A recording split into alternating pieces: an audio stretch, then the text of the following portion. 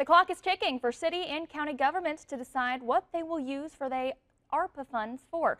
Blake Hill has been looking into this for Wichita County, and Blake, we first reported in October of 2022 that $4.5 million was allocated to the Wichita Valley Water Supply Corporation for a major project, but not much progress, you say, has been done.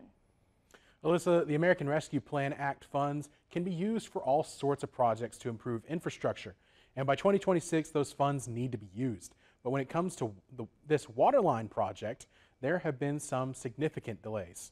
And will allow us to have a more diverse water system out there. All of those funds flow through Wichita Valley Water Supply Corporation. When $4.5 million was allocated for this project in October of 2022, the goal was to finish the project by the end of 2023. But they've had complications. Some residents don't want the pipeline running through their property.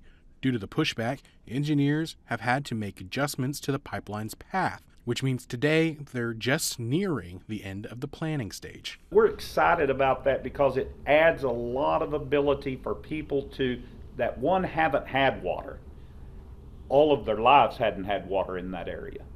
Some people have to haul water out there, especially when you get past halfway between Iowa Park and Burke Burnett up 369. Over the past few years, the county has allocated ARPA funds for different projects like the waterline project, courthouse renovations, and installing radio towers.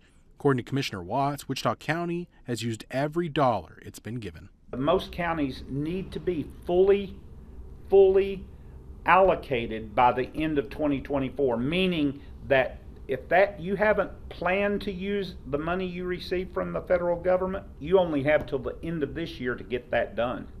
And if it's not, then there could stand a chance of sending that money back.